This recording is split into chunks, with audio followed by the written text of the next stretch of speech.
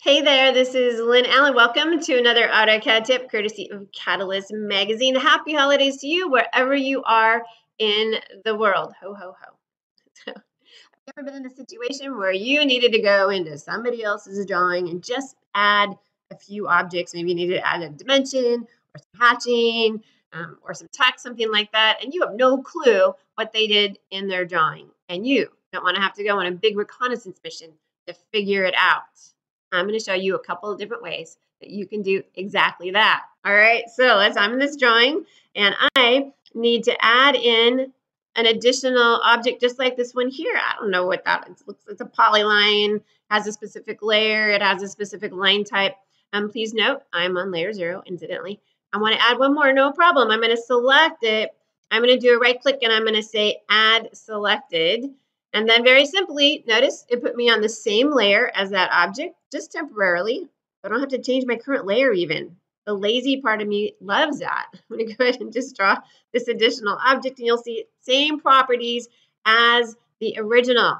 All right, I need to add a dimension, just like this one. And if I do a right click on it, I want you to see it says remove style override. So now I know it has overrides on it. I don't want to think about that. I want to just do another dimension just like that with 3 places to the right of the decimal, just like that. Some of these don't have that, so they're obviously different style or different settings. No problem. Select it. Right click. Add selected. Go ahead and just pick wherever you want that dimension to go. I'll break some drafting standards, no problem.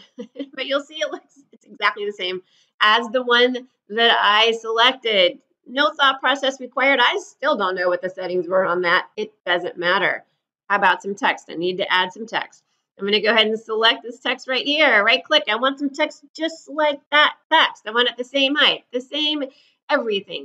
I'm going to go ahead and pick the start point. I do have to tell it the rotation angle. That's okay. I am willing to do that. And let's type some more text.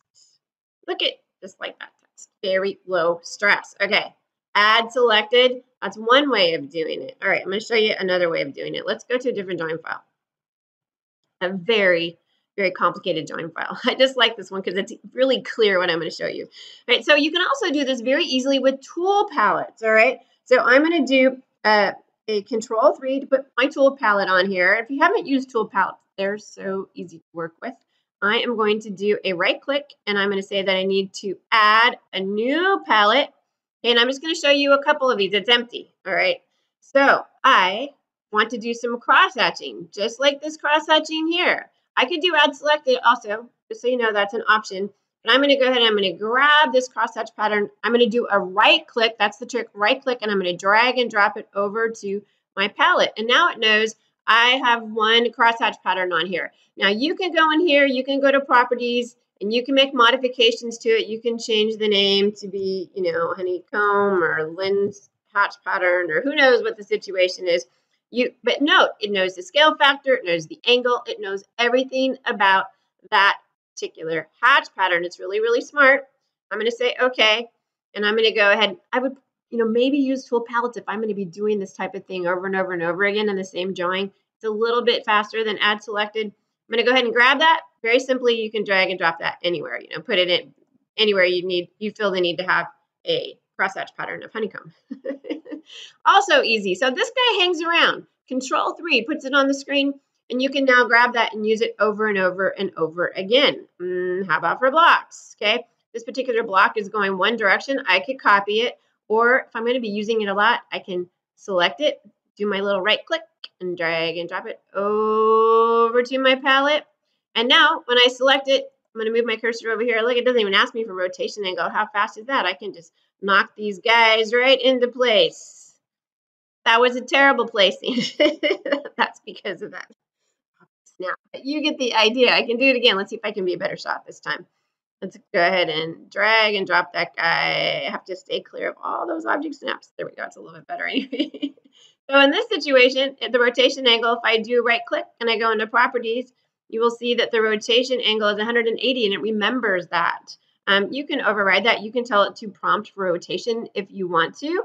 But I kind of like the fact that I've got cars going different directions. I'll put them all on here and I'm just going to go boom, boom, boom, boom, boom. I don't even have to think about it. I can do this with text. I can do it with other objects as well. So that's another way of doing it if you are into tool palettes. All right, so whatever works best for you, but the goal here is to get in and out of that coworker's drawing as quickly as possible. And I think that these two ways are going to help you do exactly that. All right, so stay warm, and I hope to see you back here at the beginning of the new year. Absolutely. So, hey, Happy New Year as well.